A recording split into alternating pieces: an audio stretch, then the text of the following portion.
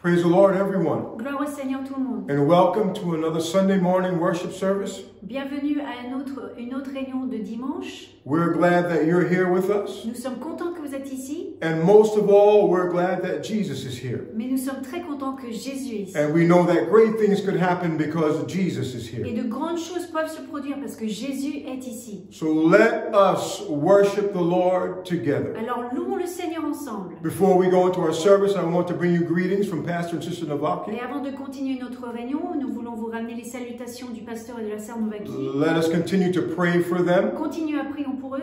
Also, there are a number of requests. Et il y a beaucoup de requêtes. You have requests. Vous avez des requêtes. You know people, family members, and friends that have requests. Vous avez des gens dans votre famille, des amis qui ont des requêtes. Why don't we take that to the Lord right now? Et on va les présenter au Seigneur. Faith believing Avec foi. that there is nothing too hard for God. Croyant qu'il n'y a rien d'impossible à Dieu. I want you to think of your need right now. Pensez à vos besoins maintenant. And we are going to pray like it's the first time that you're bringing this need to God. Et nous allons prier comme si c'était la première fois que vous ramenez ce besoin à Dieu. And let us pray faith believing. Et prions avec foi. In the name of Au nom du Jesus, Seigneur Jésus. Lord God, we come to you today. Nous approchons de toi. We know that you are a God that is able to do all. God, that there is nothing that's too hard for you. We're thankful for the family of God, that we have the ability to gather here today.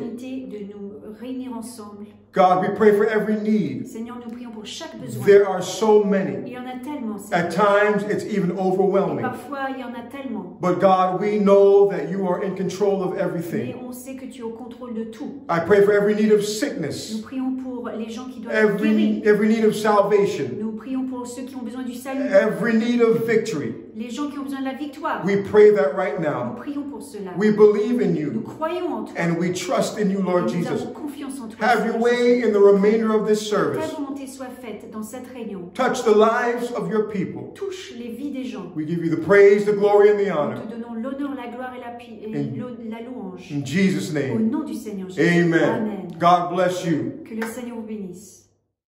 Amen. Gloire au Seigneur, Église. Ce matin, on est venu louer le Seigneur. Amen. Si quelqu'un a faim et soif du Seigneur, c'est maintenant. Louons le Seigneur tous ensemble. Amen.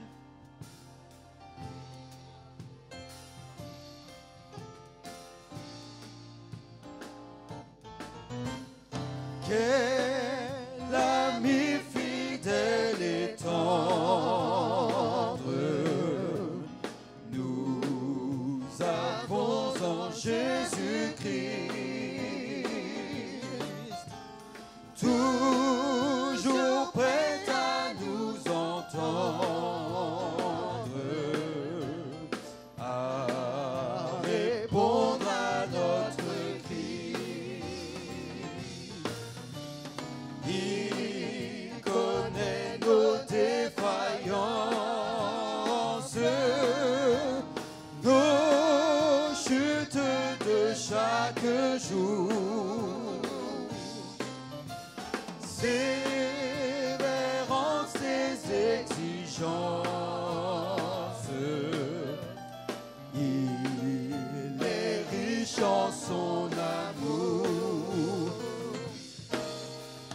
Quel ami fidèle et tendre nous avons en Jésus-Christ, toujours prêt à nous comprendre. Oui, quand nous sommes en souci, disons-lui. Disons-lui toutes nos craintes, ouvrons-lui tout notre cœur. Bientôt ces paroles saintes nous rendront le vrai bonheur. Quel ami, oui, quel ami fidèle et tendre nous avons en Jésus-Christ, toujours prêt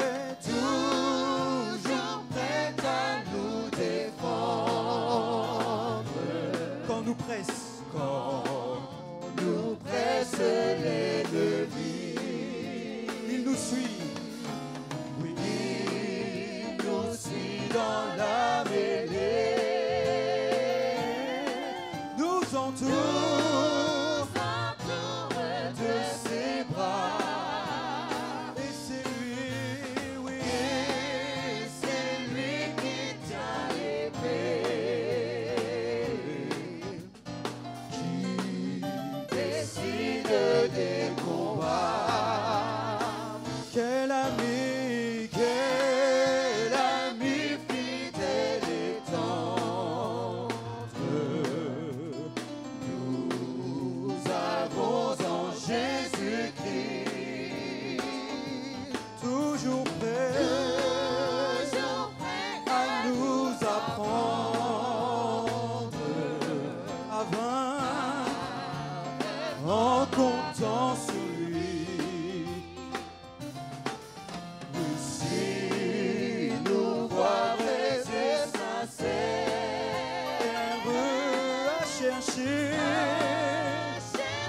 la sainteté, il écoute nos prières. Amen. Et nous met en liberté. Et nous met en liberté. Amen. Une dernière fois, quel ami. Oui, quel ami fidèle et tendre nous avons en Jésus-Christ. Bientôt il viendra me prendre pour être au ciel avec lui. Suivons donc l'étroite voie, en comptant sur son secours. Bientôt nous aurons la joie de vivre avec lui toujours. Amen. Bientôt nous aurons la joie de vivre avec lui toujours. Amen. Louons-le ce matin. Exaltons-le, célébrons-le. Il est notre Dieu, il est notre ami fidèle et tendre. Celui qui ne nous abandonne pas, qui est tous les jours avec nous. Amen. Louons le Seigneur là où vous êtes. Louons-le, exaltons-le, célébrons-le. Il est digne de louange et digne d'adoration. Il est l'alpha et l'oméga, le commencement et la fin. Il est celui qui est à nos côtés à chaque instant. Il est le tout-puissant. Amen. Chantons ce chant qui dit: mon Dieu est puissant. Il déplace les montagnes. Amen. Jésus, Jésus, Jésus.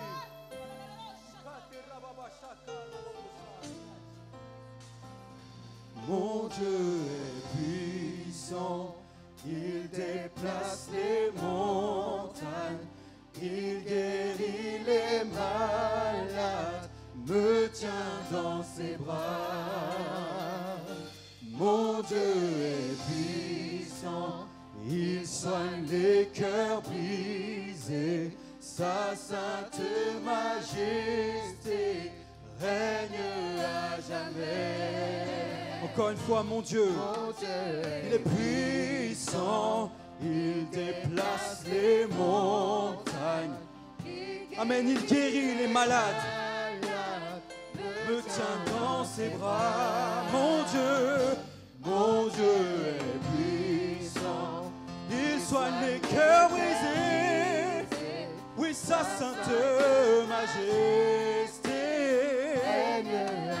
Amen, disons-le tous ensemble. Mon Dieu est puissant. Il est puissant. Jésus est puissant. Il est puissant. Mon Dieu est puissant. Jésus est puissant. Il est puissant. Mon Dieu est puissant. Il déplace les montagnes. Il guérit les malades. Amen. Chantons ce chant comme une déclaration de foi. Mon Dieu est puissant là où je suis. suis. Il soigne les cœurs brisés. Sa sainte majesté règne à jamais. Amen. Mon Dieu est puissant. Mon Dieu est puissant.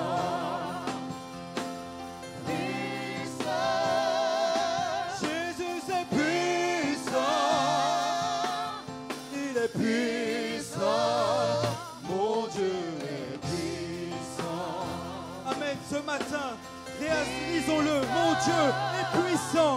Au-delà de tout ce que je peux imaginer. Au-delà de toute situation. Il est tout puissant. Tout puissant. Tout puissant. Jésus est puissant. Il est merveilleux. Merveilleux.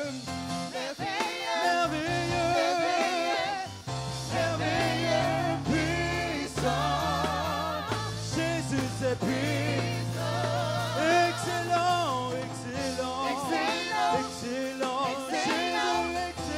excellent, Jésus est puissant, il est puissant, mon Dieu est puissant, il déplace les montagnes, il guérit les malades, me tient dans ses bras.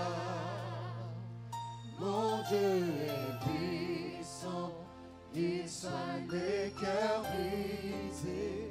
Sa sainte majesté règne à jamais. Mon Dieu est puissant, il déplace les montagnes, il guérit les malades, me tient dans ses bras. Jésus est puissant, il soigne les cœurs brisés. Sa sainte majesté règne à jamais. Amen. Ce matin, croyons-le, déclarons-le. Mon Dieu est puissant. Mon Dieu est puissant. Mon Dieu règne. Mon Dieu peut terrasser n'importe quelle situation, n'importe quel ennemi, n'importe quelle maladie. Mon Dieu est puissant. Mon Dieu est puissant.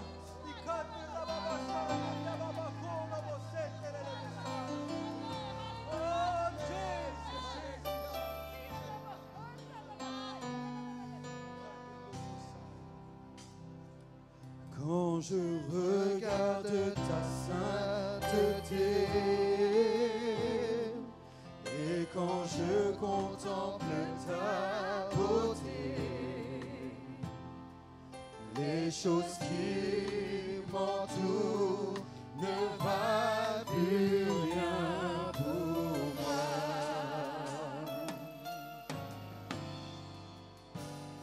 Je découvre la joie de te chanter, de déposer ma vie à tes pieds. Il n'y a que toi qui importe pour moi. Je veux t'adorer.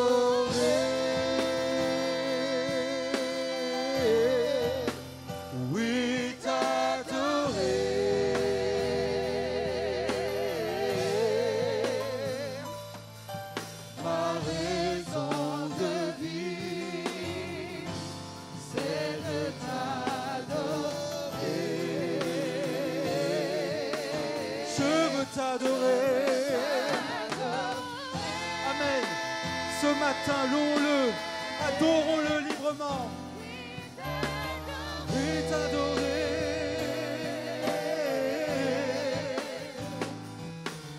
Ma raison de vie, c'est de t'adorer.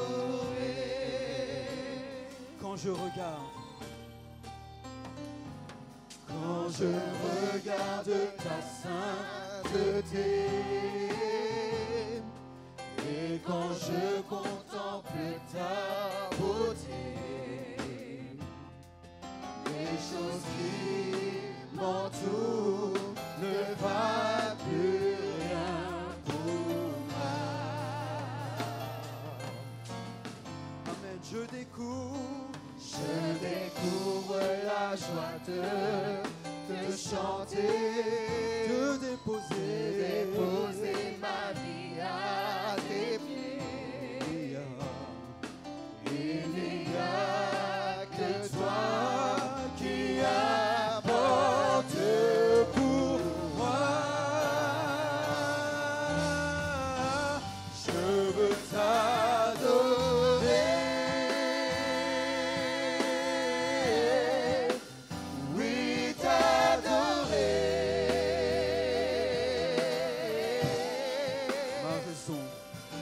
Ma raison de vivre, c'est de t'adorer. Amen. Ce matin, adorons-le. C'est ma raison de vivre. Je veux t'adorer.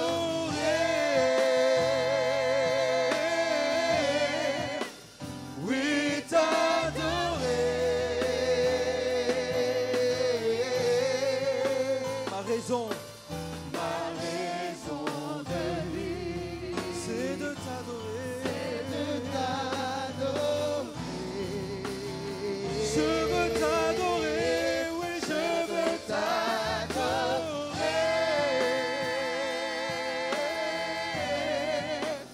Oui, t'adorer.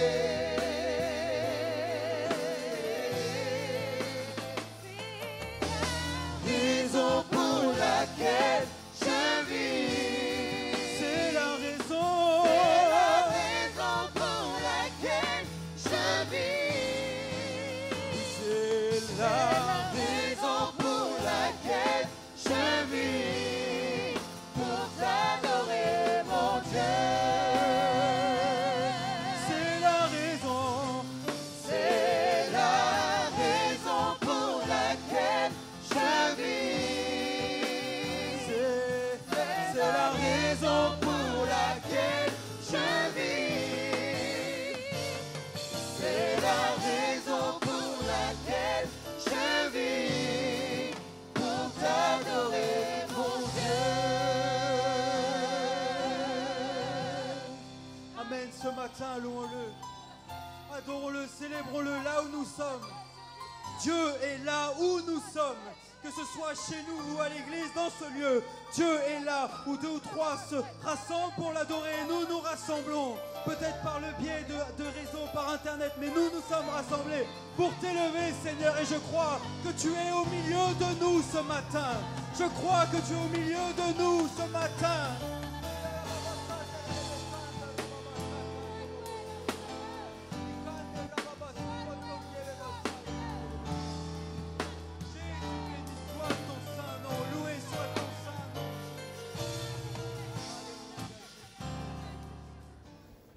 Praise the Lord, everyone. Gloire au Seigneur tout le monde. We're so thankful to be in the presence of the Lord on this Sunday morning. Nous sommes reconnaissants d'être dans la présence du Seigneur ce dimanche matin. I pray that we never take for granted the presence and the power of God. Et on ne veut pas que la présence du Seigneur et que sa puissance soit un fait accompli dans notre vie. I'm so thankful for everything God has done. Et je suis reconnaissant pour tout ce que le Seigneur a fait. This morning I want to speak to you from the book of James. Et ce matin, je parlais dans le livre de Jacques. James chapter 5. Jacques 5. And we will read verse 17 and 18. Versets 17 et 18. The Bible says, Elias was a man subject to like passions as we are. And he prayed earnestly that it might not rain, and it rained not on the earth by the space of 3 years and 6 months. And he prayed again, and the heaven gave rain, and the earth brought forth her fruit.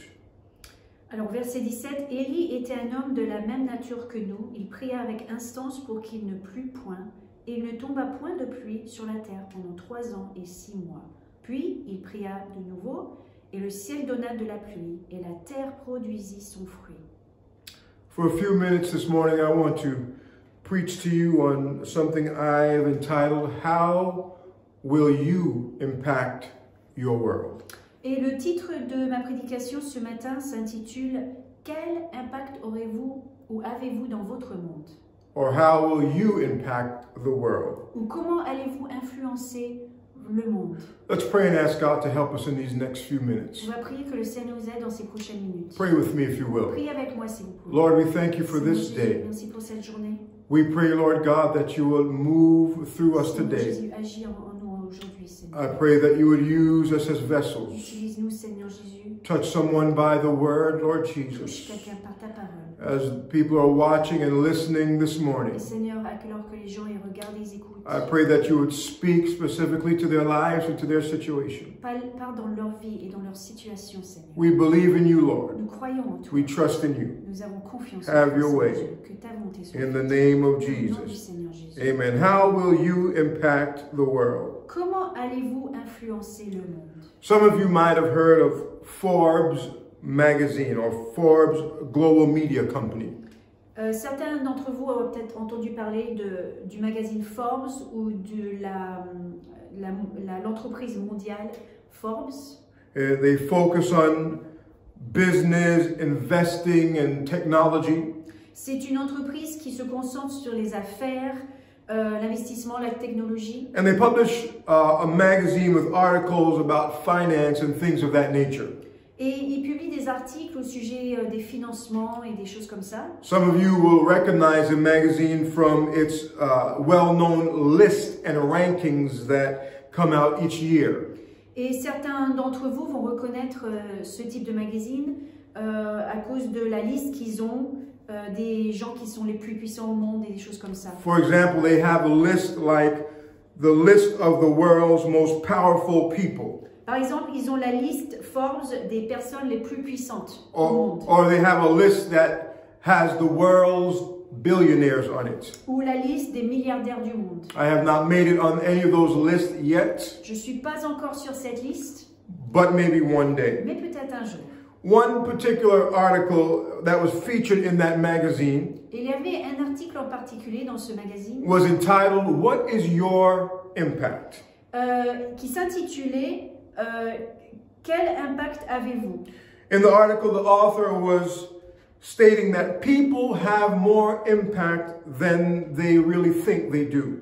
Et dans cet article, l'auteur disait que les gens, ils ont plus d'impact que les gens y pensent. In fact, she said sociologists tell us that even the most introverted individual Et d'ailleurs, elle dit que les sociologues nous disent que même l'individu le plus introverti will influence 10,000 other people during their lifetime. influencera 10 000 autres personnes au cours de sa vie. The most introverted person L'individu le plus introverti influences over 10,000 people during their lifetime. va facilement influencer 10 000 personnes au cours de sa vie. She said every person that you come into contact with is impacted in some way. Chaque personne avec laquelle vous entrez en contact est affectée d'une manière ou d'une autre. For example, if you hold the door open for someone, that has an impact. Par exemple, si vous ouvrez la porte pour quelqu'un, ça a un impact. Whether or not they say thank you has an impact. S'ils disent merci ou non, ça aussi, ça a un impact. If you compliment a coworker, for example, that has an impact on their lives. Si vous félicitez un collègue dans votre travail, vous aurez un impact sur cette personne. And then towards the end of the article, this is what she said. Et à la fin de l'article, voici ce qu'elle dit. It's a big shame that our impact on others is largely unconscious. C'est vraiment dommage que l'impact que nous avons sur les gens est grandement... We don't know. On le fait dans l'inconscient. In other words, she's saying we're impacting people and we don't even know that we're doing that. Elle est en train de dire qu'on est en train d'impacter les gens et on ne le sait même pas. And she said because of that, Et à cause de cela, we have become so convinced of our own powerlessness nous sommes tellement convaincus de notre propre impuissance that we don't stop to think that what we do every day que nous ne nous arrêtons pas pour penser shapes the world around us. que ce que nous faisons façonne le monde qui nous entoure. or what we do every day Ce qu'on fait tous les jours is impacting the world around us. façonne ou impacte le monde autour de nous. And I thought that was powerful. Et j'ai pensé que c'est quelque chose qu'elle a bien dit. Because of saying thank you and holding the door or speaking a few kind words to someone, Parce que si on peut tenir la porte pour quelqu'un, ou si on peut dire merci à quelqu'un, ou donner un compliment à quelqu'un, if that can have an impact on them, si ça peut influencer quelqu'un, I wonder how much more of my world can be impacted by my prayer. je me demande à quel point mon monde peut être influencé par ma prière. Because prayer is the single most impactful thing that you can do in your lifetime. Parce que la chose la plus importante que vous pouvez faire dans votre vie, c'est la prière. Author of many books on prayer, E.M. Bounds, writes this. Et E.M. Bounds, c'était un auteur de beaucoup de livres, il écrit ceci. He says prayer affects 3 different spheres of existence. La prière couvre ou affecte 3 sphères d'existence. It affects the divine. Ça affecte le divin. It affects the angelic. Ça affecte l'angélique. And it affects the human. Et ça affecte l'humain. In other words, he's stating that prayer puts God to work. En d'autres mots, il est en train de dire que quand on prie, Dieu se met au travail. It puts angels to work. Quand on prie, les anges se mettent au travail. And it puts man to work. Et quand on prie, l'homme se met au travail. Now you talk about impact. Vous parlez d'un impact. Prayer is something that can impact your world. La prière est quelque chose qui peut influencer votre vie. It brings into play the forces of heaven and earth. Les forces des cieux et de la terre sont mises en jeu. There is not another force in the universe as powerful as prayer. Il n'y a aucune force dans l'univers qui est plus puissante que la prière. Satan is not afraid of a church that has good music. Satan n'a pas peur d'une église qui joue de la bonne musique. He's not afraid of a church that has good preaching or good sound. Elle n'a pas peur d'une église où il y a une bonne prédication qui est prêchée, où la sono, elle marche parfaitement. He's not afraid of a church that has great media. Il n'a pas peur d'une église qui a des bons réseaux sociaux. But he is afraid of a church that knows how to pray. Mais il a peur d'une église qui sait comment prier. Because even he understands the power of prayer. Parce que lui aussi, il comprend l'importance et la puissance de la prière. He knows that when we pray, Et il sait que quand nous prions, we can impact the world around us like nothing else. nous pouvons influencer le monde autour de nous. The effects of prayer are well documented in the Word of God. Nous voyons les effets de la prière au travers l'Écriture. Great people of God became great simply because they prayed. Les personnes dans la Bible, les personnages qui étaient importants dans la Bible ont été importants parce qu'ils ont prié. They didn't just become great because of their name. Ils ne sont pas devenus puissants à cause de leur nom. They didn't become great just because of their family heritage. Ils ne sont pas devenus reconnus à cause de leur héritage familial. But they did great things for God because they knew how to pray. Mais ils ont fait des puissantes choses pour Dieu parce qu'ils savaient comment prier. We see in the Old Testament Joshua prays and he causes the day to be extended. Et dans l'Ancien Testament, on voit quand Josué a prié et la journée a été prolongée. That's impact. Ça, c'est un impact. We see that King David made a daily habit of prayer and brought victory over all his enemies. Le roi David a prié tous les jours. Il a vaincu ses ennemis. We see in the Old Testament also that Daniel prayed 3 times a day and turned an entire world around.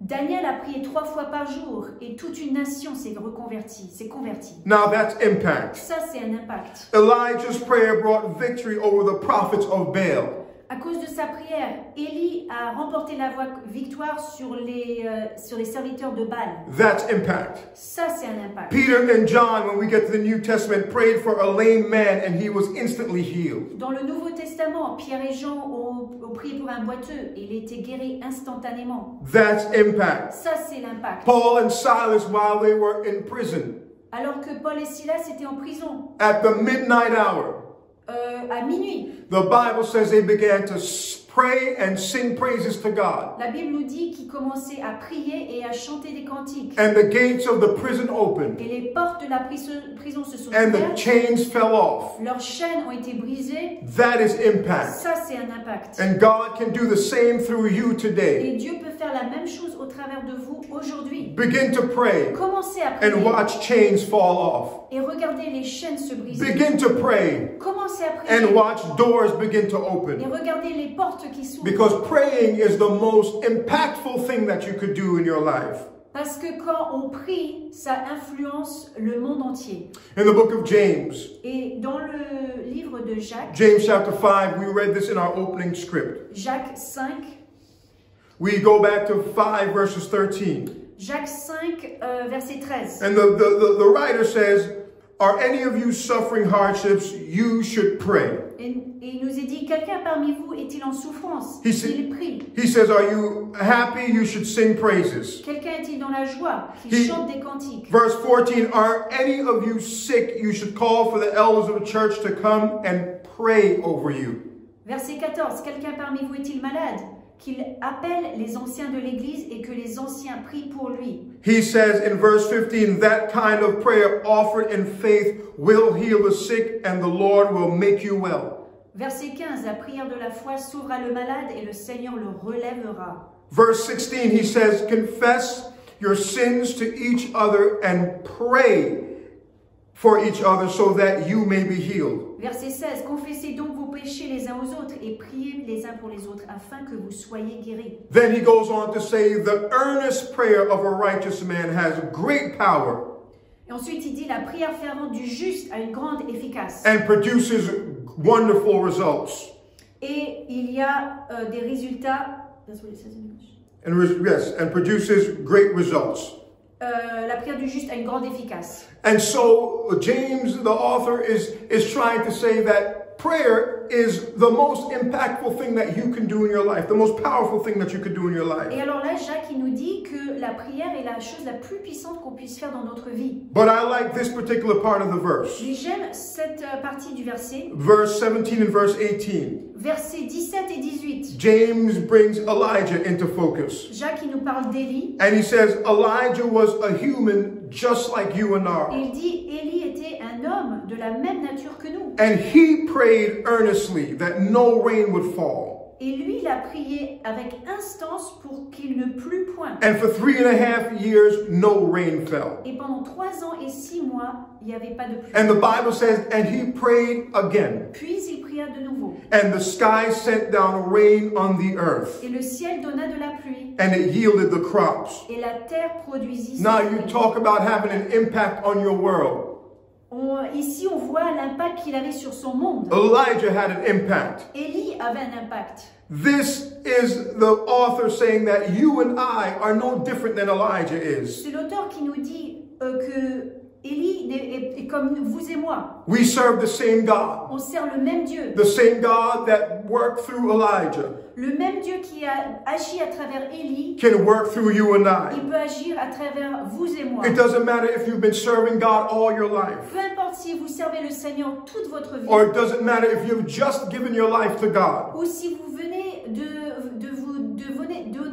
donner votre vie au Seigneur. You have power through prayer. Vous avez la puissance par la prière. Because you're not praying to some idol. Parce que vous ne priez pas à un idole. You're not praying to some powerless God. Vous ne priez pas à un Dieu impuissant. But you are praying to the King of Mais Kings. vous priez au Roi des Rois. And you're praying to the Lord of Lords. Au Seigneur des The Seigneurs. Lord that has all power. Le Seigneur qui est tout puissant. The Lord that can do anything. Le Seigneur qui peut tout faire. There is nothing that's too hard for God. Rien ne lui est impossible. Never think that your prayers are insignificant. Ne pensez pas que vos prières sont insignifiantes. Your prayers matter. Vos prières comptent. They are significant, they are powerful, and they are impacting the world around you. Elles sont puissantes et elles impactent le monde autour de vous.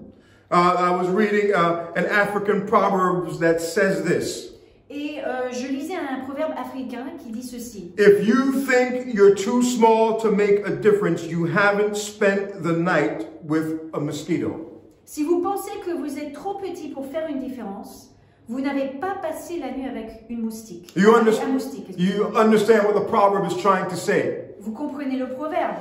You are not too small to make a difference. Vous n'êtes pas trop petit pour faire une différence. If we learn how to pray, Si nous apprenons à prier, we will make a difference in our world. nous allons impacter notre monde. We must pray and do it as often as we Nous can. devons prier aussi souvent que possible. Learn how to pray. Apprenez à prier. Develop a habit of prayer. Créez une habitude à prier. Even when you don't think God is answering your prayer, Même si vous pensez que le Seigneur ne répond pas à vos prières, pray anyway. priez quand même. You are making an impact. Vous faites un impact. Even when you don't feel like praying, Même quand vous n'avez pas envie de prier, pray anyway. priez quand même. You're making an impact. Vous faites une différence. Pray when things are going well. Priez quand les choses vont bien. Pray when you are in the midnight of your trial. Priez quand vous êtes au sombre de votre épreuve. Luke chapter 18 verses 1. Luc 18:1. The Bible, Jesus spoke a parable unto them and said to this end that men ought always to pray and not to faint. Jésus leur adressa une parabole pour montrer qu'il faut toujours prier et ne point se relâcher. The examples are there in the Word of God. Nous avons les exemples dans la parole de Dieu. Prayer will change things. La prière va changer les choses. It is the most powerful thing that you can do. C'est la chose la plus puissante qu'on puisse faire. So we must all learn how to pray. Alors nous devons tous apprendre à prier. Learn how to connect with God. Apprenons à se connecter au Seigneur. Because through prayer, Parce que au travers de la we prière, can impact our world. nous pouvons influencer notre monde. If we're not careful, however, Mais si on ne fait pas attention, we can treat our prayer life like most kids treat Santa Claus. notre vie de prière peut être comparée à la relation que les enfants ils ont avec le Père Noël. They really only care about his existence during the Christmas season. Pour eux, il est très important pendant la saison de Noël. But on December 26th, Mais le 26 décembre, he becomes a distant memory. il devient un vieux souvenir. Once he can't do anything for them anymore, Une fois qu'il ne peut plus rien faire pour eux, he's out of their minds. ils ne pensent plus au Père Noël. We cannot treat God like that. Et nous, on ne peut pas traiter le Seigneur comme ça. Even after the sick have been healed, Même quand les malades ont été guéris, even after the deaf have received their hearing, même si les muets entendent, after the lame begin to walk, si les boiteux marchent, even after the blind see again, si les aveugles voient, even after prison doors open, même si les portes de prison s'ouvrent, even after you have had impact with your prayer, même si vous avez une influence avec votre prière, God cannot become a distant memory to you after you do not need him anymore. Dieu ne doit pas devenir un souvenir ancien si vous n'avez plus besoin de lui. After you made your list of requests to God, Si vous avez fait une liste de besoins au Seigneur, and he's answered your prayers and moved through a powerful way, il a répondu à vos prières,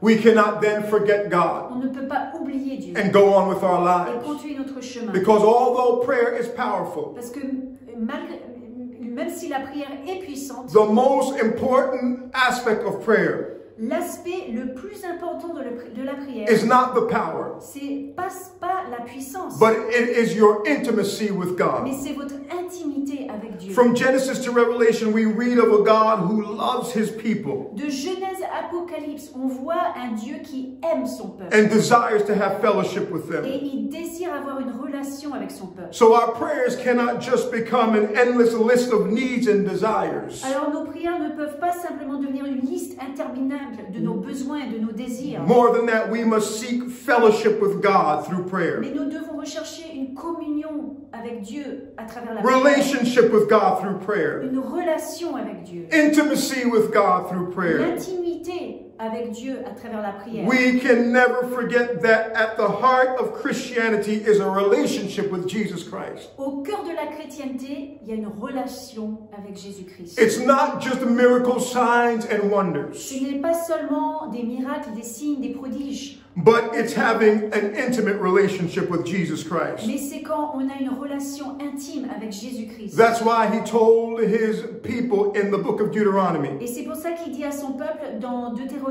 chapter 6, verses 5, chapitre 6, verset he 5, says, "You shall love the Lord your God with all your heart, with all your soul, and with all your might. Tu aimeras l'Éternel ton Dieu de tout ton cœur, de toute ton âme et de toute ta force. God wants to have intimacy with you. Dieu recherche l'intimité avec vous. As you grow in intimacy with God, et alors que vous avez plus d'intimité avec le Seigneur, intimacy with God through prayer, l'intimité à travers la prière, the Bible says we begin to become more and more like Him. La Bible nous dit qu'on devient de plus en plus comme lui. We are daily being transformed to be like Jesus. Nous changeons progressivement pour être comme le Seigneur. And this is the most important aspect of why we pray. Et voici la raison la plus importante pour laquelle nous prions. Intimacy with God remains the key to a victorious Christian life. L'intimité avec Dieu est la solution à une vie victorieuse avec Jésus-Christ. Becoming more like Jesus Quand on devient plus comme le Seigneur, is my life's desire. c'est mon désir. 2 Chronicles chapter 7 verses 14. 2 Chroniques 7:14. Most people know this scripture. Et la plupart de vous, vous connaissez cette It says, if écriture. my people which are called by my name shall humble themselves and pray, Si mon peuple sur qui est invoqué mon nom s'humilie, and seek my face, prie et cherche ma face, and turn from their wicked et ways. s'ils se détournent de leur mauvaise voie. When we go back to those words that say, seek my face, Quand on regarde ces mots, rechercher ma face, it says pray, c'est écrit prier, but it also says seek my mais c'est face. aussi écrit cherche ma face. Seeking the face of God does not give the implication of a shallow, fleeting encounter. Rechercher la face de Dieu ne signifie pas une rencontre superficielle et éphémère, But one of constant feeling after God. mais celle d'un sentiment constant après Dieu. Even after the miracles, God. Même après les miracles, Seigneur, Even when there are no miracles, même s'il n'y a pas de miracle, I'm still going to seek your face. je vais tout le temps rechercher ta face. Because I want to become more like you every day. Parce que je veux devenir plus comme toi tous les jours. God has so much more for you than miracles, signs, and wonders. Dieu a beaucoup plus pour vous que seulement les signes, les miracles, les signes, les prodiges. There is a calling and a purpose for which we were born. Il y a un appel, un but pour lequel on était nés. And the way how we begin to understand that calling and that purpose Et on comprend ce but et cet appel is through intimacy with Jesus Christ. quand on a une vie d'intimité avec le Seigneur. We need to impact our world. Nous devons impacter notre monde. But the best way to impact our world Et la meilleure façon d'impacter notre monde, is first to be impacted by Jesus Christ. c'est d'être en premier lieu, être impacté par le Seigneur. The definition of the word impact is this. La définition d'impact, Have a strong effect on someone or something. c'est avoir un effet puissant sur quelqu'un ou quelque chose. It's to affect, influence, or have an effect or make an impression on someone. C'est affecter, influencer, avoir un effet sur ou faire une impression sur quelqu'un. If you allow God to impact your life through intimacy with Him, Si vous permettez au Seigneur d'influencer votre vie à travers une intimité avec lui, you will impact the world around you. vous allez impacter le monde autour de vous. You get intimacy with God by spending more time with Him. On développe une vie d'intimité avec le Seigneur quand on passe du temps avec lui. Spending more time with people who are in love with Him. On passe du temps avec les gens qui sont amoureux de Jésus. Reading His Word. Ou en lisant la parole de He's Dieu. constantly looking for that relationship with you. Il recherche cette relation avec vous. Revelation 3 verses 20 says, Behold, I stand at the door and knock. Apocalypse 3:20, voici je me tiens à la porte et je frappe. If anyone hears my voice, Si quelqu'un entend ma voix let him open the door, et ouvre la porte, and I will come into him and eat with him and he with me. j'entrerai chez lui, je souperai avec lui et lui avec moi. As I close this morning, Et alors que je finis aujourd'hui, I want to tell you or remind you how important it is for us to find a place of intimacy with Jesus Christ.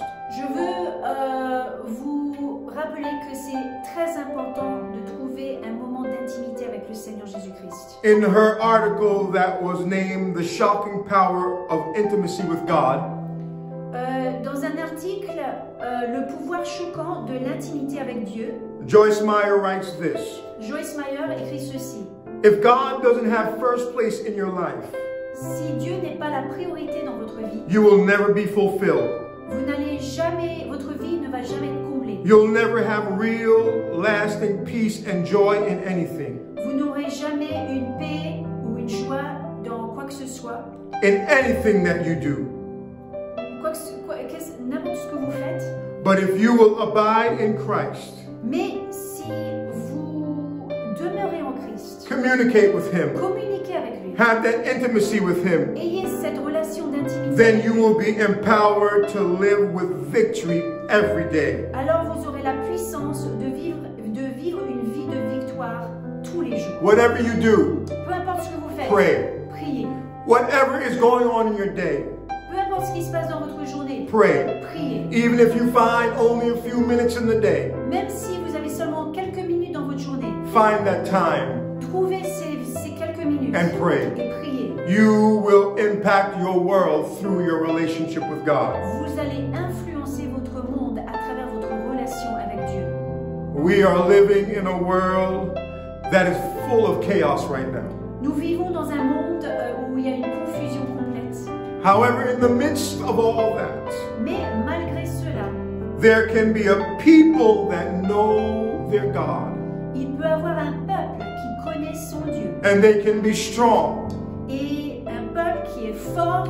And they can do great things. Et qui peuvent faire de grandes choses. Now that's impact. Ça c'est l'impact. In the midst of chaos, malgré la confusion et le chaos, there could be someone that says, I've got the peace and the joy of the Holy Ghost. Quelqu'un peut dire, moi j'ai la paix et la joie du Saint-Esprit. That's what God wants for each and every one of us. C'est ce que Dieu il recherche pour chacun d'entre nous. Can I challenge this church on this Sunday morning? Et j'aimerais vous donner un défi. If you don't have a relationship with Jesus Christ, si vous n'avez pas de relation avec le Seigneur if Jésus, you don't have a prayer life, si vous n'avez pas une vie de prière, start one right now. Commencez cette It's vie de the prière. most important thing that you will ever do in your life. C'est la chose la plus importante que vous allez faire dans votre vie. We've just had our prayer workshop this past weekend. On vient d'avoir notre atelier de prière. And this week, Monday through Friday, we will be having all church prayer every night on Zoom. Et ce lundi jusqu'à vendredi prochain, nous aurons une réunion de prière sur Zoom pour toute l'assemblée. From 8 to 8:30. De 20h à 20h30. We are also fasting at least one meal and social media. Nous allons également jeûner au moins un repas et tous les réseaux sociaux tous les jours. Make a determination this week. Or make up your mind this week. Décidez cette semaine. That you and your family. Que vous et votre famille. Are going to become closer to God. Vous allez vous approcher de Dieu. That you are going to impact the world around you. Que vous allez influencer le monde autour de vous. Because of your intimacy with God. À cause de votre intimité avec Dieu. What obstacles are stopping you? Quels obstacles vous empêchent de faire ceci? What relationships are stopping you? Quelles sont les relations qui vous empêchent? What dreams, desires, and wishes are stopping you from getting your prayer life on the right track? Quels sont vos désirs ou vos rêves ou vos besoins qui vous empêchent d'avoir une vie de prière? Can I tell you, whatever it is, peu importe ce que c'est, it's not worth it.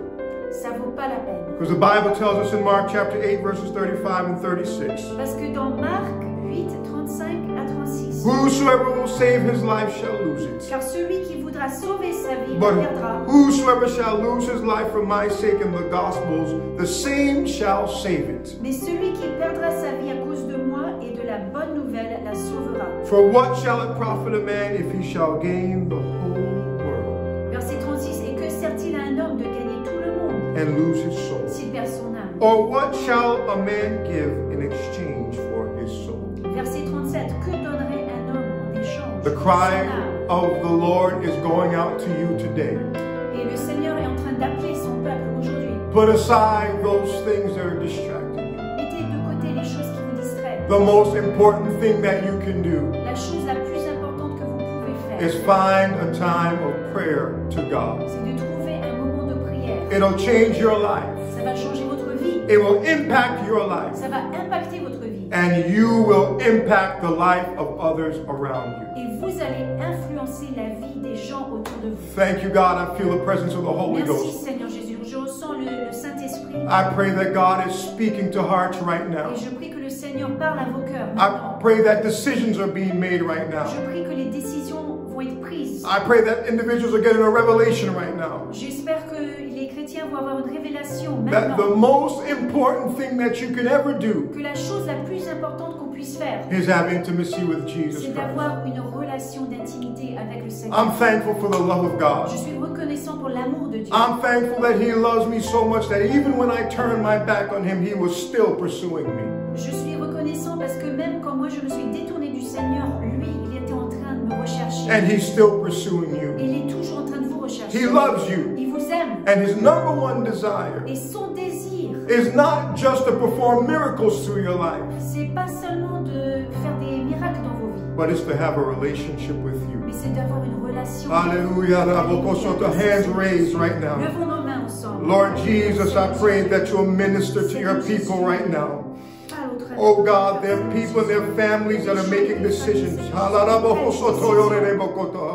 Strengthen us, Lord Jesus, we pray. God, help us to realize the importance of having an intimate relationship with you. Lord Jesus, I pray that you'll begin to do that in the lives of your people right now. In the name of Jesus, help us to lay aside the weight, the sin, and the things that distract us. Oh God, help us to have a made-up mind, Lord Jesus. Oh God, we need you, Lord. We need you. Just continue to seek the Lord right now. Just continue to reach out to God right now. We don't have any time constraints, but just go ahead and just reach out to God and say, I need you, God. I need you, Lord God. Oh, that you would become number one in my life, Jesus. Oh, that I would return to my first love. Oh,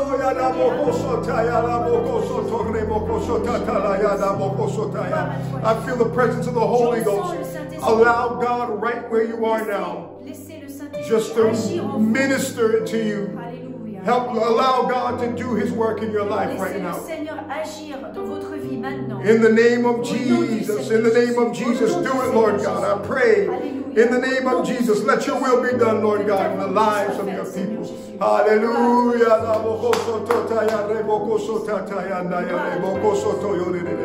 In the name of Jesus, in the name of Jesus, in the name of Jesus. Hallelujah, hallelujah, hallelujah, hallelujah. Thank you, Jesus. Thank you, Jesus. The time of our recording has come to an end. Alors qu'on est en train de conclure, but I want to challenge you to continue to seek after the face of the Lord. Je vous demande de rechercher la face du Seigneur. It is the most important thing that you will ever do in your life. C'est la chose la plus importante que vous pouvez faire dans votre vie. And when you have that intimacy with God, et quand vous avez cette intimité avec Dieu, you will impact your world. Vous allez influencer votre monde. God bless you. Que le Seigneur vous bénisse. Have a great Sunday. Ayez un bon dimanche. In Jesus' name. Au nom du Seigneur Jésus.